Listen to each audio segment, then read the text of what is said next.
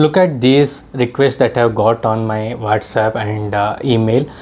So most of the people ask me is how to review GT. If you see all these things, it is not about how to score effectively in GT. It is about how to review GT effectively. Most of the people, they make mistake is in the time that they consume in reviewing a GT. It might take 1 day, 2 days, sometimes even 1 week to review a GT. Okay, so this is not the correct method to review a GT.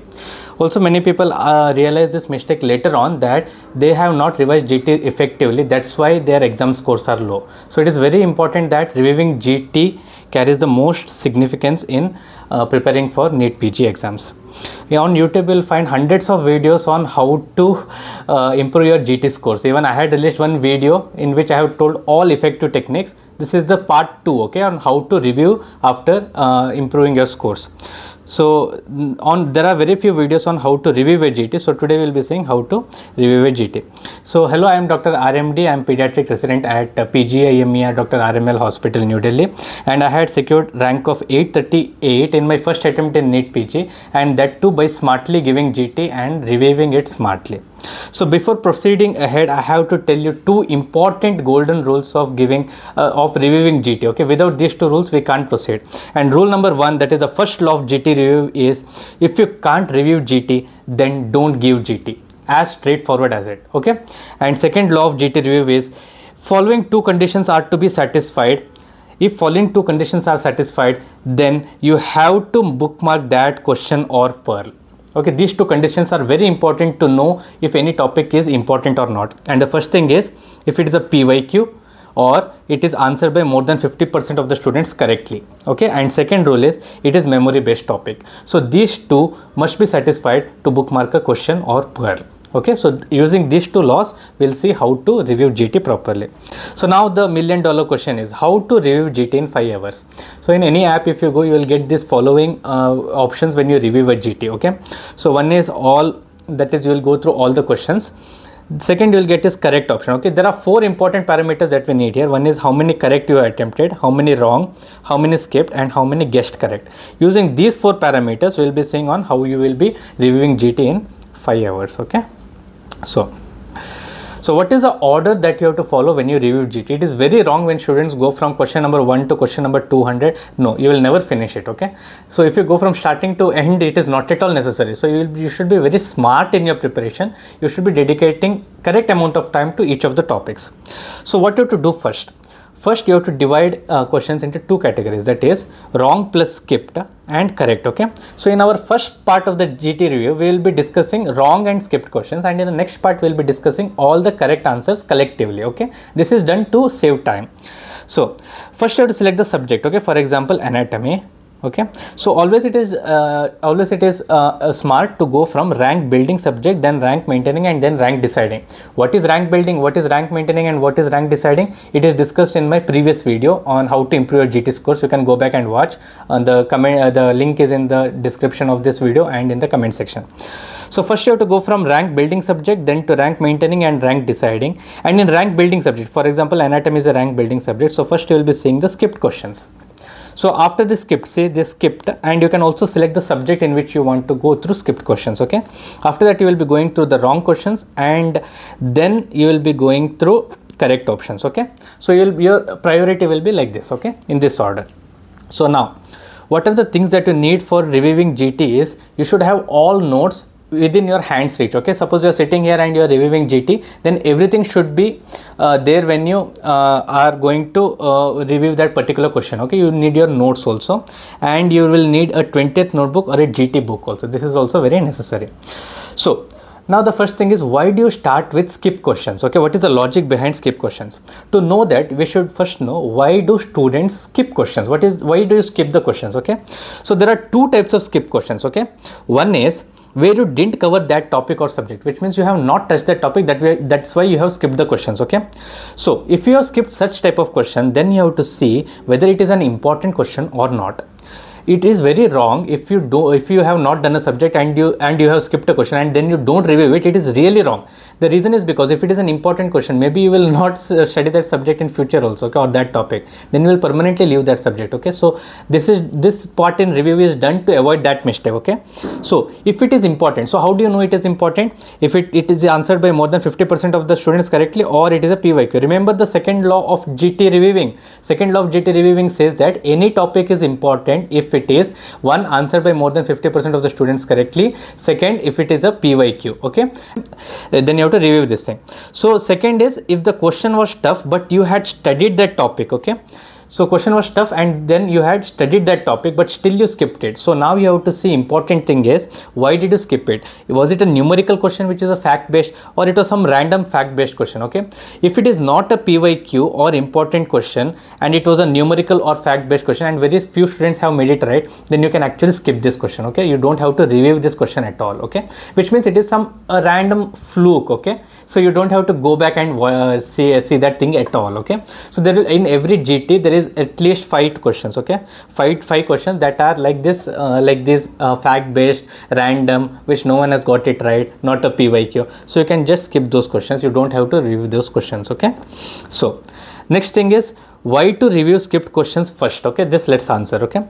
That is because the worst prognostic marker in a GT is skipped questions. I always say this, if you have skipped question, that is the worst thing that can happen to you. Other than more than 5 questions in this category, okay, which is not a PYQ, which is a random fact, which is a numerical, other than that you shouldn't be skipping questions at all. Okay, so skipped questions, only numerical or some random fact is acceptable. Other than that, you shouldn't skip questions. Skip question means you have portions left, okay.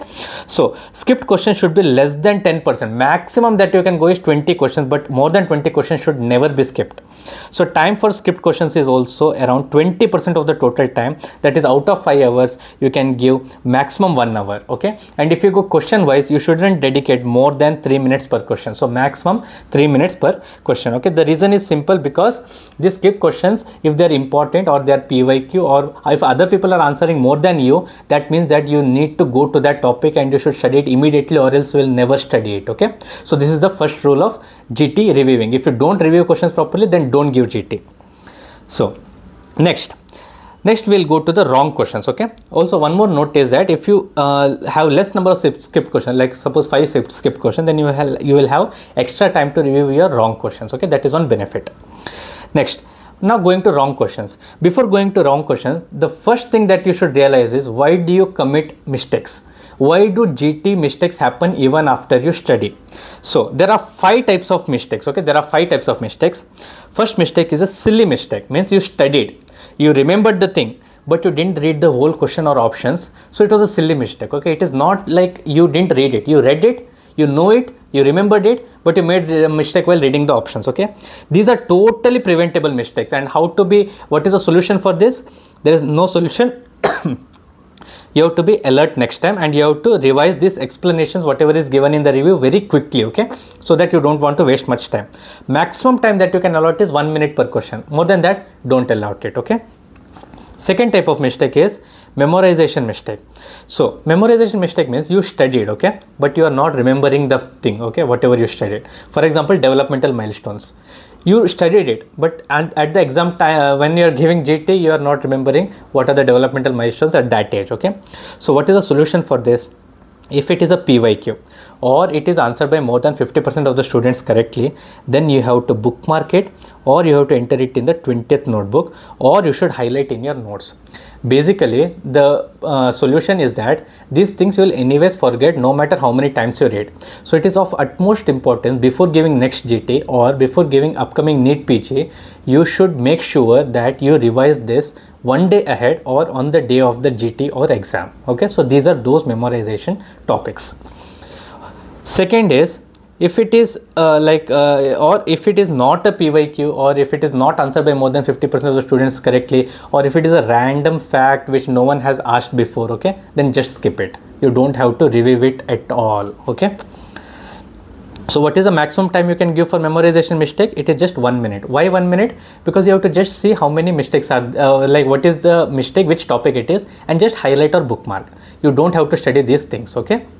Next, Third type of mistake is concept based mistake. Okay, when your concept is wrong even after studying. For example, urea cycle defect. This is the best example. Okay, like urea cycle defect is there, and then you don't remember the concept at all. You don't know which compound is next. You don't know what comes next, which are the reactions that are happening. Okay, or which are the syndromes associated.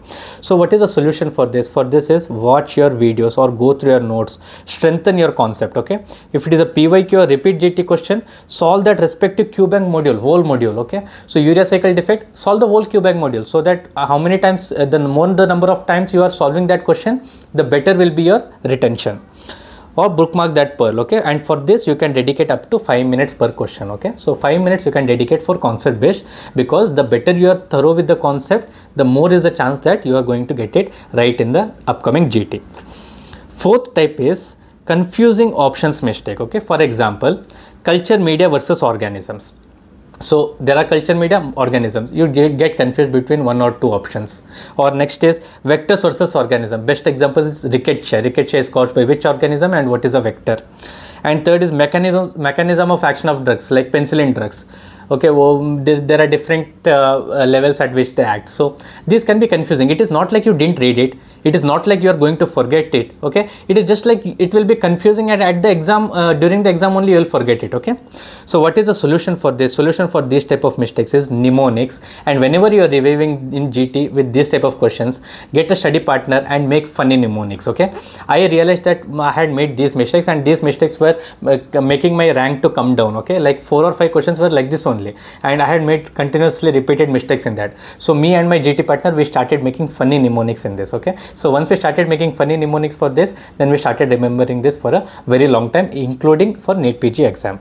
So what is the time that you can dedicate? You can dedicate up to 3 minutes per question for this confusing questions. Okay, and what is the last type of mistake? Fifth type of mistake is integrated question mistake. This happens when your different subjects are not integrated properly. And what is the solution for this? You have to watch integrated videos. Okay, videos are enough, because you don't have to solve questions separately. Videos are enough. In that only they'll tell which are the important questions that are integrated. Okay, so we'll see with example. Okay?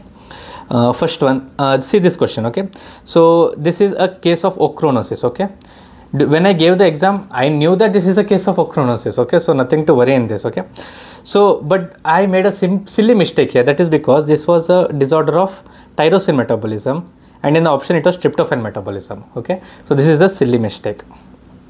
So for silly mistake, what am I supposed to do? I have to do nothing. I have to see if there is any extra information that I have to learn, and then I'll just go to next question. So I'll dedicate less than 1 minute for this question. I'll not bookmark this. I'll not bookmark this. Okay, because I know this already.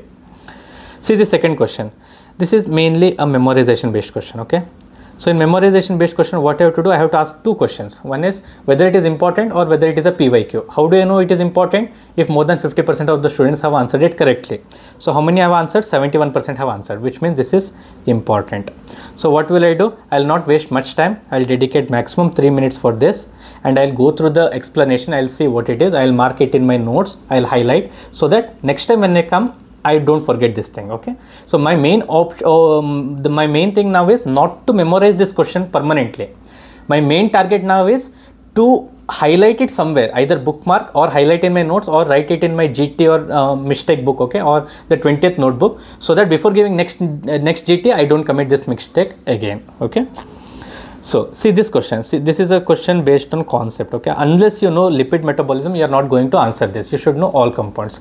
So this is a concept based question. I will dedicate up to 5 minutes for this question. I'll go back to my notes. If I have doubt, I'll watch video also to get my concept cleared. Okay, so unless my concept is cleared, I can't answer this question. Okay, so this is a concept based mistake.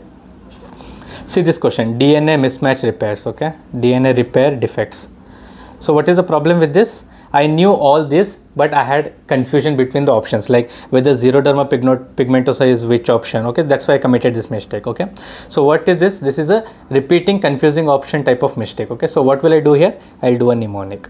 I'll do a funny mnemonic so that I don't forget this at all, and I'll also bookmark this pearl so that I don't forget it. This is an important pearl. Okay, so these are the 4 types of mistake that you get. Okay, integrated question mistake, you know anyway. So this is how you proceed with wrong answers. Okay, next, write all your relevant mistakes in this GT book or your 20th notebook, okay, so that before giving next GT you can just review it before giving next GT, okay, or bookmark these pearls or questions, okay, and you have to revise this before next GT. Only then your GT marks will improve and your reviewing will have some meaning, okay. So what about correct answer? So now what you have done, you have selected subject wise, okay, first rank building, then rank maintaining, and then rank deciding. In rank building, for example, anatomy, you have gone through skipped questions first, and then you have gone through wrong questions, okay.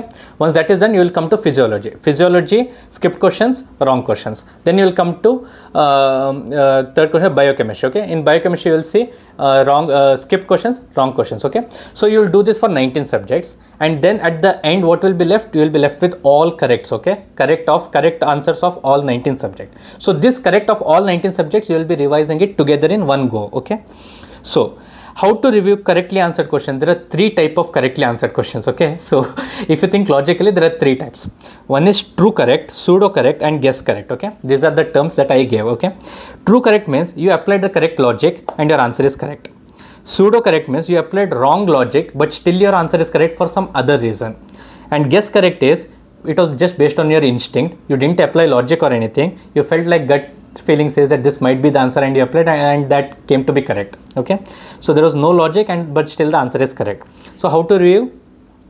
First is in guess correct, main thing is you have to clear your concepts, okay. Unless you clear your concept or you memorize or you bookmark, you are not going to clear your thing, okay. So you can dedicate up to 3 minutes and you add this thing to your GT book, okay, or your 20th notebook or your GT mistakes, wherever you write, you add this, because these questions are the ones which you can get it wrong in your upcoming GT. So it is very important that you clear your concept for these things, okay.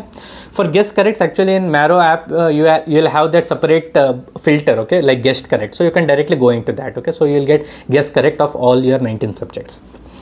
Next, pseudo correct and true correct. For pseudo correct, you have to just clear your concept, okay, not more than 2 minutes for each question. And for true correct, which means you know everything, you have answered it right, don't waste your time. If there is any extra information only you see, or else you can just skip it. Even if you don't review this also, it's fine, because you know that you have answered it correctly, okay. So there is no doubt regarding it, okay. So what is the total time that you need to dedicate at the end of everything? For skipped question, maximum 1 hour or 3 minutes per question, not more than that. If it takes more than that, just note it down in your notes or somewhere that you have to study this topic. Last time you had skipped and next time you should not skip this topic, okay. For wrong questions, you can dedicate maximum 3 hours, 5 minutes for silly mistakes. 5 minutes means not 5 minutes per question, total 5 minutes for silly mistakes, okay. 30 minutes for memorization based, because in memorization based I told you can dedicate only 1 minute per question, okay, 1 to 2 minutes, not more than that. 45 minutes for concept based. Even if you dedicate more time for concept based question, it is okay, because you are going to gain at the end of the day, okay. 45 minutes for confusing option, again it is worth it. Even if you dedicate more also, it's fine, because if you make yourself clear for that question, you will not commit that mistake again. And 1 hour for integrated type, like if you have many questions which are integrated type, because recent GTs are all integrated type questions only, then you can dedicate up to 1 hour. So total you will get this around 3 hours. And for correct answers, you can dedicate 30 minutes for that guess correct and pseudo correct, and rest 30 minutes for the rest of the correct answers, okay. So if you review this GT in this manner, you will finish within 5 hours, and then 5 to 6 hours maximum, and then you can dedicate your rest of the time, okay, rest of the time whatever you have, you can dedicate it for your studies, okay. So this is smart approach for reviewing GTs, okay. So failure is nothing more than a chance to revise your strategy. So wherever you fail, it is very important that you note, you should realize you should change your strategy.